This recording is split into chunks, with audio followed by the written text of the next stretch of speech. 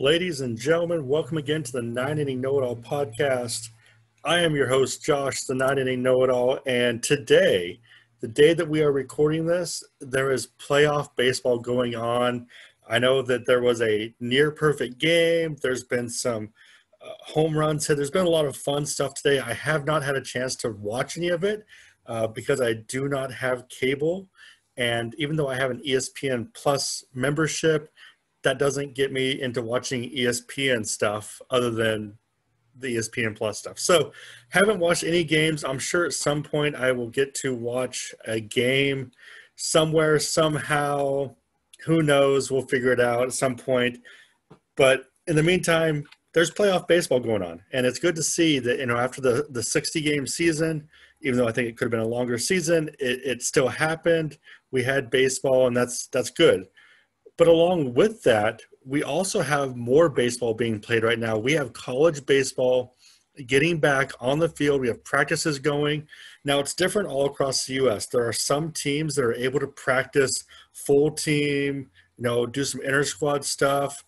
There are other teams that are only able to do small groups of guys, whether it be 5, 10 guys at a time. So there's a lot of variations as to college baseball practices right now. Like I said, it depends on what state they're in, what conference, that type of stuff. But I'm excited today because we're actually going to talk a little bit about NWAC baseball and the fact that it is back. There's practices, there's teams getting together, and I'm excited to talk about that. So, ladies and gentlemen, I'm excited to have on my podcast once again Ryan Miller from Mount Hood Community College. Ryan, how are things going today? Josh, I'm in my car on the way to practice. So the skies are blue, the sun's out. I don't know that it could be much better than it is right now. Absolutely. And that's one of the things that, it's great for us to have baseball going again, to get the guys back together again. But also, the weather up here in the Northwest really is nice. I think it's like 84 degrees up here in Longview, Kelso area. So, I really can't ask for much more right now. No, we started on Saturday, and Friday was rough. Coach Donahue and I actually played in a golf tournament right up near the base of Mount Hood on Friday in the pouring down rain. And all we could talk about was how we were going to get through Saturday's practice. And luckily for us, we got enough of a break that we were still able to get out on the field and get a little work done. But these are the days that we live for right here. When the sun is out, the skies are blue. We don't have to worry about if the field's going to be playable or not. We just know that our guys are going to show up and we're playing baseball. Yeah, with the guys being back now and being out on the field, how are they responding to getting the chance to, be back on, with their teammates, be back on there, getting ready for the next meeting? How are they just responding overall? Well, day one, I think things went really well. Guys were excited to be out there. It was very, very limited in what we could do right now as far as we have guys in small groups.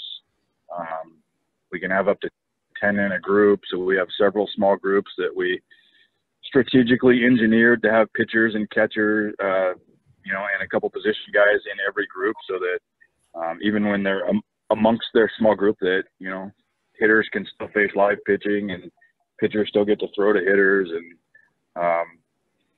I think more than anything, guys are just excited to be back and they have that sense of feeling that for the first time in a long time, I think that things are moving in the right direction and there is some light at the end of the tunnel as far as, looking towards the spring season. And then, I know for a lot of schools, especially at the JUCO level, they've had sophomores from last year. Some guys move on, some guys stay back. Did you guys have a number of guys who could have moved on but end up staying behind another year because of how everything played out last year? We're pretty fortunate as far as our roster size goes that we only had 6 come back, and they were all guys that had we had a full season last year, they would have had some pretty special opportunities, I think. But they're all getting a chance to come back. I think some programs are in tougher situations where they might have had 12 to 15 guys come back, and And now you're, trying to play games with, shuffling rosters and the number of incoming guys that you brought in and having these, large rosters to try to manage.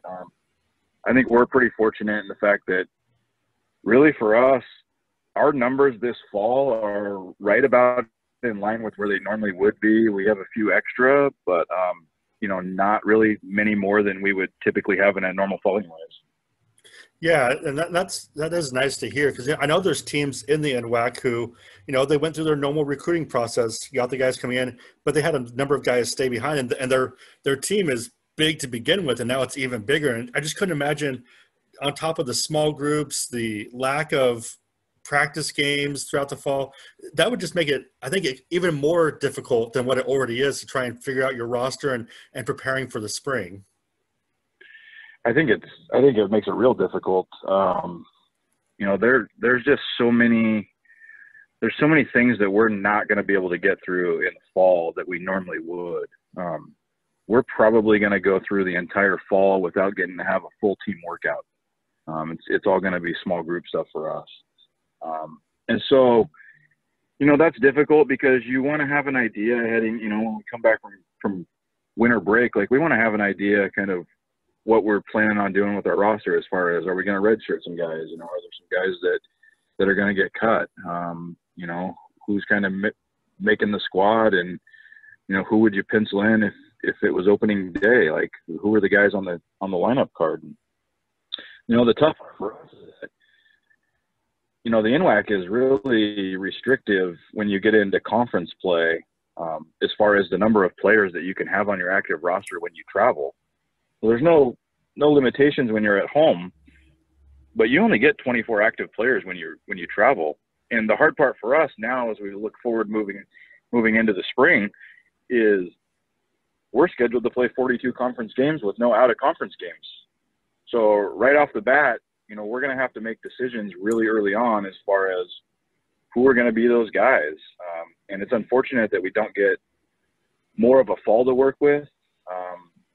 But we're trying to make the most of the situation that we have, and we're just fortunate that we're able to get out on the field, because I know there are some programs around that aren't able to even do that this fall.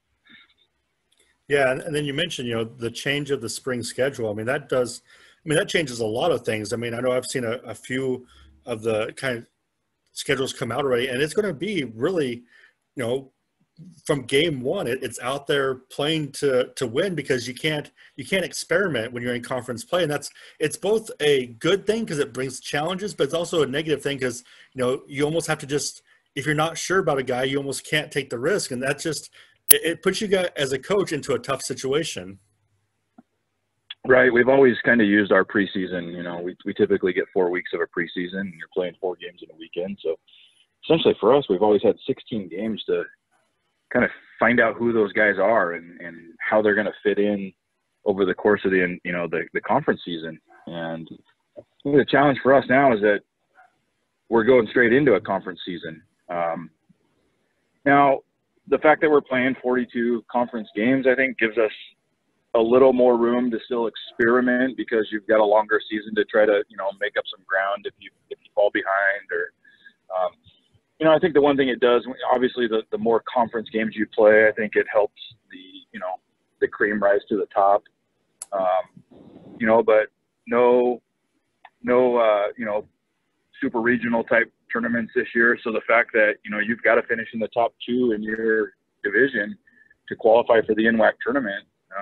There are some guys, I think, all around the league that are going to lose out on maybe some live game opportunities that they would have normally gotten early in the season, that they're just not, going to get as many of those opportunities when every single game matters.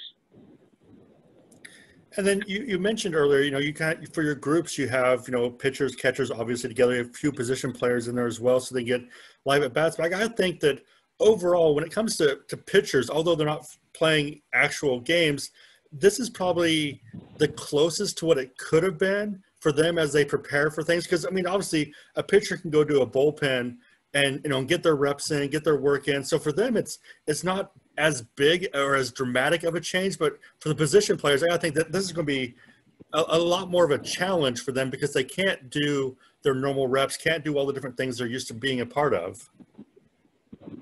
Yeah, we're going to miss out on so much of the team game.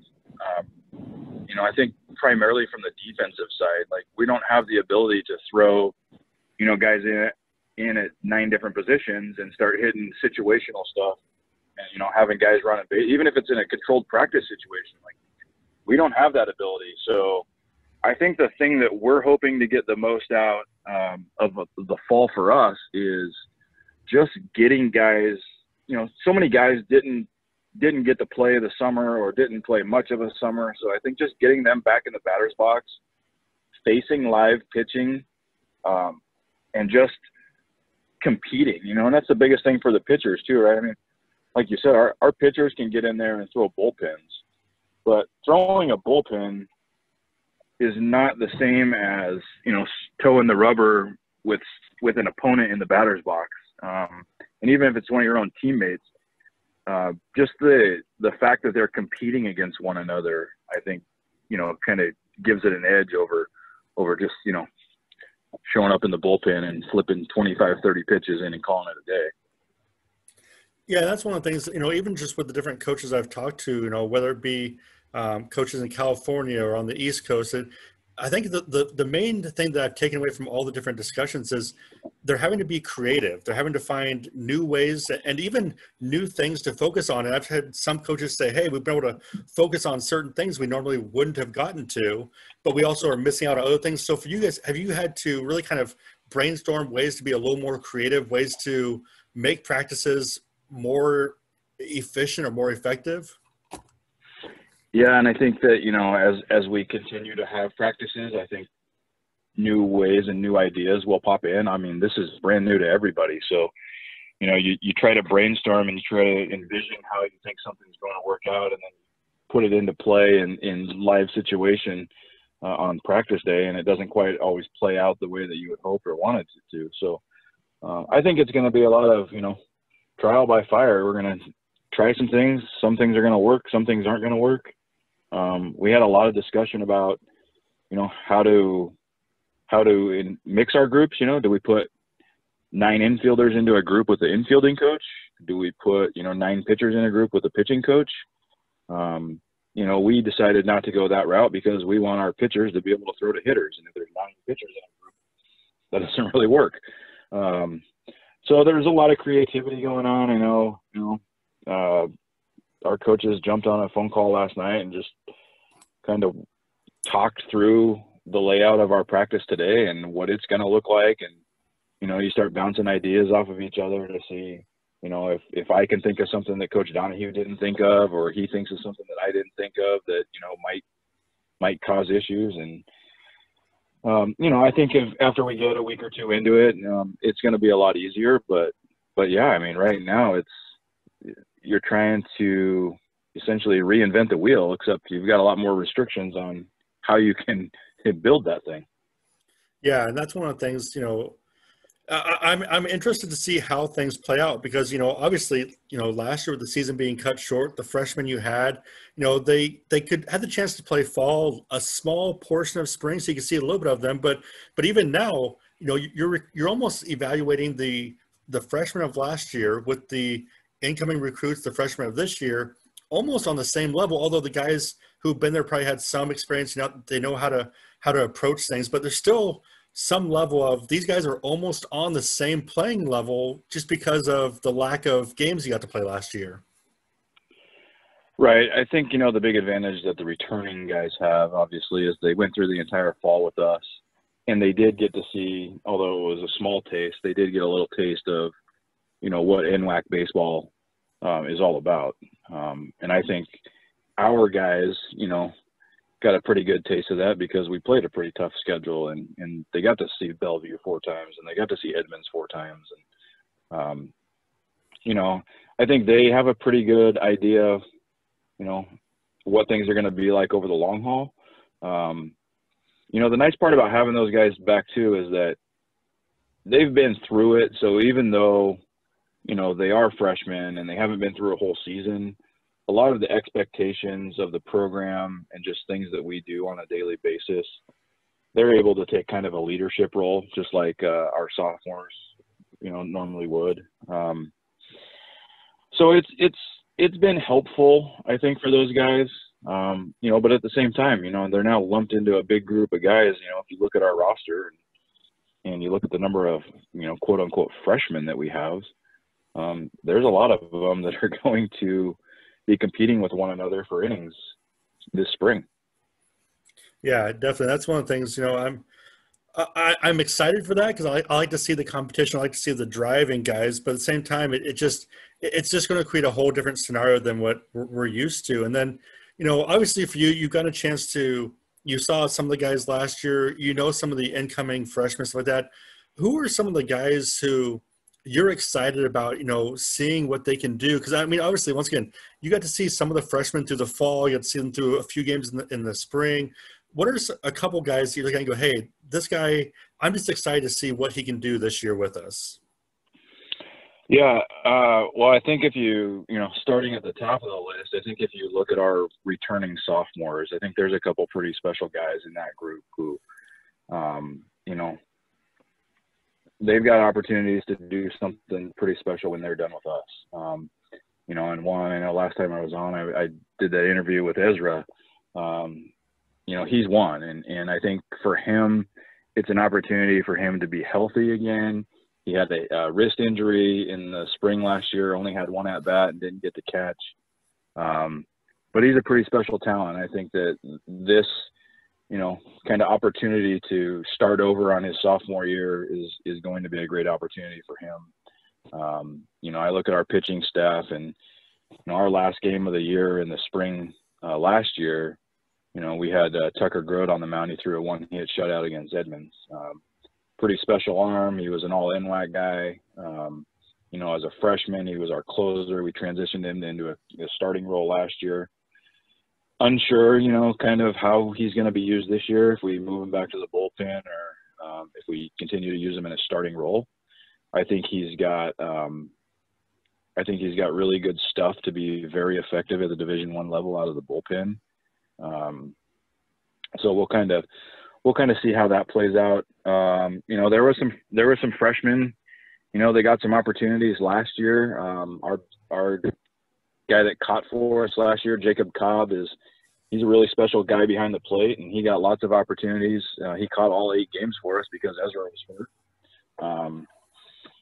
He's another guy, and how in this league, when you're playing 4 games in 2 days or 4 games in 3 days or however they work the schedule out, you have to have catching depth. So we're really excited about Jacob. Some of our other returning guys, I think there's just lots of opportunities. Some of the sophomores that we moved on are going to open up some holes for guys to step in and get opportunities. Defensively, Adam Stevens is a guy who was really good for us 2 years ago and was going to sit out last year because of an injury, and he's back. And he'll probably play on the left side of the infield and be a key guy in the lineup for us. And then, we have a really big incoming class this year, and there's some pretty special arms in that group. Some guys that we're really excited about. And then we've got a handful of guys that we haven't really seen them play. We recruited them out of a showcase event. Didn't really get an opportunity. We have a couple guys here that, our practice on Saturday was the first time they've been on campus. They committed sight unseen. So, we're pretty excited about the pitching that we've brought in. I think the pitching depth for us, I think that was one thing that could have given us trouble last year had the season gone on, is that we just didn't have a real deep stable of arms. And I think that drastically changes this year. But I'll tell you 2 guys I'm really excited about. We have 2 guys from Japan. Toma Marasi is a left-handed pitcher, and Riku Nishida is a left-handed hitting second baseman. And I'm telling you, they play the game with a different kind of energy, and I'm really excited to see what those guys, can bring to our roster. Yeah, I actually, I've had the opportunity to watch a few guys from overseas, whether it be Australia, Japan, and it is just fun. It's fun because it's baseball, but they have a different style about them, and it just, I don't know what it is or how to put my finger on it, but it's enjoyable. It almost brings a smile to my face seeing the way they approach the game, and it just brings a lot of fun to it. Yeah, you could tell that these guys they've been here for a few weeks now. They're living with a couple of roommates from the baseball team. I think there was a little bit of shell shock, when they first moved here. But their smiles light up as soon as baseball starts, because I think that's the one thing that they have in common with everybody else here is that they love baseball and they want to continue to play at the highest level they can. And so it was as if like all the changes that they've made in their lifestyle and getting acclimated to living in the States was forgotten about, because all of a sudden they're speaking the baseball language, and they're speaking the same language as their teammates. Yeah, that is awesome to see, and I love seeing it, and I'm truly hoping that come spring everything works out where I can get down there and cover and see all these guys play. 'Cause it's just going to be a ton of fun. But Ryan, last question I have for you. Obviously, the Major League Baseball playoff starts today. Who do you have winning the World Series this year? I'm a pitching guy, so I gotta lean towards the teams that are pitching dominant. I think there's some really good arms in the playoffs. Things intensify a little bit, and all of a sudden the score is going to be a lot lower. And, the ability to bunt a runner over and drive him in means a lot more, because you're not sitting back playing for the long ball, because every game matters. And it's exciting to be able to watch a little bit of playoff baseball before I made my way to practice today. I think the Tampa Bay Rays, they pitch it really well. It'll be interesting to see if they can, put enough offense together to kind of continue the magical season you have. I'm a big fan of the Cleveland Indians rotation right now. I think, Shane Bieber at the top of that rotation, he's as good as they come in baseball right now. He's been lights out. And, obviously you get the Dodgers and anytime you got Kershaw out there, although, his history in the playoffs doesn't exactly, gone real well in the past. And I'm not going to be shy about admitting that I don't mind seeing that, because I'm a Giants fan at heart, and it tore me up to watch them blow the last 3 days of the season when they had a chance to get in the playoffs. But I think I'm going to go out on a limb here, and I think if I had to make a prediction right now, I might take the Indians. That is a team that I think has the offense in it. It can be scary. Like I said, their pitching is solid. It's going to be – I'm actually excited for this year's playoffs, just because you never know. The short series, no days off, it really does make a big difference. But you know what? I'm just glad that baseball is happening at the college level, at the major league level. I'm just glad to see it happening. I can't agree with you more. I mean, we're excited to be out here, and really looking forward just to get to work with our guys again and help them get better. And ultimately, as junior college coaches, our number one job is to move guys on and get them opportunities that they didn't have coming out of high school. So we're just excited to be a part of that process and to actually, get the opportunity to be involved in that right now. Absolutely. Well, Ryan, thank you so much for taking the time. And man, it's just so exciting to hear that NWAC baseball is back and it's working. It may be a variation of itself, but it's still back and it's out there being played. Absolutely. Josh, I appreciate your time. I'm going to get ready for practice, but I hope to see you down here in Gresham sometime this spring. Absolutely. Thank you, Ryan. All right. Thanks, Josh. So, ladies and gentlemen, once again, Ryan Miller, assistant coach for Mount Hood Community College. And in case you guys don't know, in the NWAC, I love the NWAC, but Mount Hood actually had a former player put in some major league time this year with the Mariners. They've had guys playing at the Division I level all over. It's another amazing traditioned program here in the Northwest, and I'm honored to be able to say that I am connected with them in one way or another, just be able to cover them. I've covered them in the NWAC tournament a number of years already. And so fun to be connected to that, fun to be a part of it. And once again, so thankful that Ryan got to take the time to come talk about just practice. I mean, it's practice. We're talking about practice, and I love it. I'm fired up right now. I'll be honest. I am so fired up. I can go out there and go for a jog right now. I just want to go out and go for a run because I'm so fired up. But guys, I mean, I don't know what to say. I'm happy that baseball is being played. Major League Baseball is being played. College baseball teams are out practicing. Softball teams are out practicing. Up here in the Northwest, it is 85 degrees, and it's almost the last day of September. It's beautiful. It is perfect right now, and it's making me feel better about this year. You know, this year's been tough, but I'm starting to see some positives, getting pumped up for 2021. Let's just keep the momentum going. That's all I'm saying. So, guys, with that, I'm calling it a podcast. Until next time, watch the Major League Baseball playoffs. They're going on right now. I can't watch it because I don't have cable, but I will find a way. I've already had a few people messaging me different ways to watch the playoffs. I'm going to take up one of their offers and do that. Until then, guys, talk to you later and enjoy the day.